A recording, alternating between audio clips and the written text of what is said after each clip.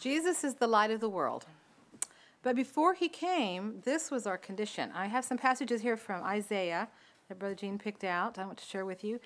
In the 59th chapter, he says, "Therefore justice is far from us, nor does righteousness overtake us. We look for light, but there is darkness. For brightness, but we walk in blackness. We grope for the wall like the blind, and we grope as if we had no eyes. We stumble at noonday as at twilight. We are as dead men in desolate places. We all growl like bears and moan sadly like doves. We look for justice, but there is none. For salvation, but it is far from us. For our transgressions are multiplied before you, and our sins testify against us. For our transgressions are with us, and as for our iniquities, we know them." It was a sad and hopeless state that we were in before the light came, always in our sin and lost, and we couldn't do anything about it ourselves. But all that was about to change in God's plan. Isaiah 9:2 says, "The people who walked in darkness have seen a great light. Those who dwelt in the land of the shadow of death, upon them a light has shined." The Lord was going to do a new thing through his Son, through Jesus. Amen. "I will bring the blind by a way," I left one out. "I, the Lord, have called you in righteousness, and will hold your hand. I will keep you and give you as a covenant to the people, as a light to the Gentiles, to open blind eyes, to bring out prisoners from the prison, those who sit in darkness from the prison house. I will bring the blind by a way they did not know.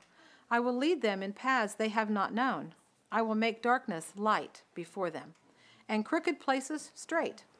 These things I will do for them and not forsake them." So this was what he was sent to do. And he does. He changes things totally for those he leads out of darkness into his marvelous light.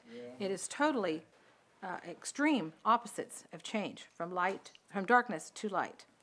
He brings healing also. "Then your light shall break forth like the morning, and your healing shall spring forth speedily. And your righteousness shall go before you. The glory of the Lord shall be your rear guard." He is our light, our salvation. No one else is like him. And the brightness of God's glory is in him. And I want to close this with this verse. "The sun shall no longer be your light by day, nor for brightness shall the moon give light to you.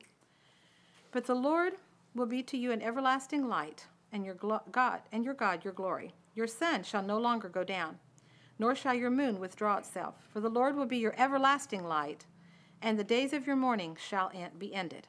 Arise, shine, for your light has come, and the glory of the Lord is risen upon you.